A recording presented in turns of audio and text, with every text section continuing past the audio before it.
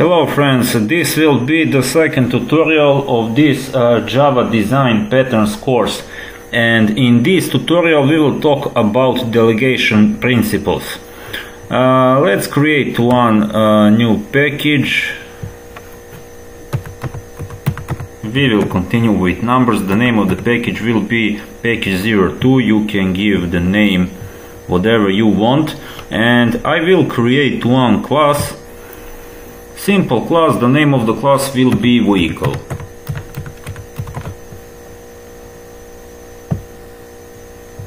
Okay, it will not be an abstract class, it will be a simple class, and it will have one public void function, drive. We will just write one sentence, driving a vehicle. Okay. And now we will create another class. The name of the class will be Fiat. It will be a simple class. It will not extend a vehicle.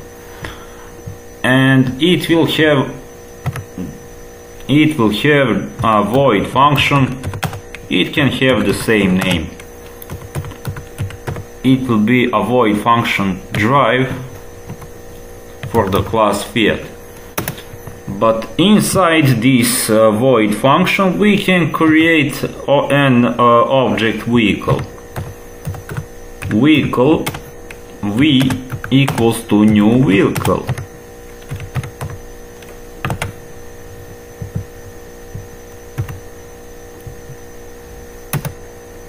And now we can call a drive function from the vehicle, v drive, and it automatically will be the drive function for the class Fiat, and we don't have inheritance here.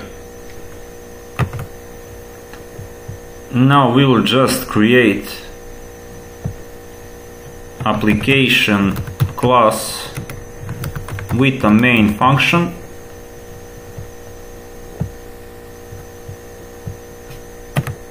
and we will create a Fiat object. Fiat1 equals to new Fiat,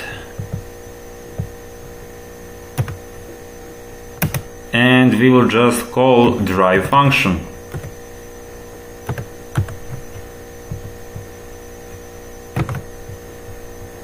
And the output should be driving a vehicle. Pretty much simple. We just, as you can see, created inside the drive function. Of course, class Fiat didn't extend class of vehicle, but inside of this class we created an object v, which is a vehicle, and we just call a drive function. And of course, drive function of Fiat is the same to the drive function of vehicle. Pretty much simple. I am pretty much sure that you understand it without any problems. I really hope that you like this tutorial. If you like this tutorial, don't forget to subscribe.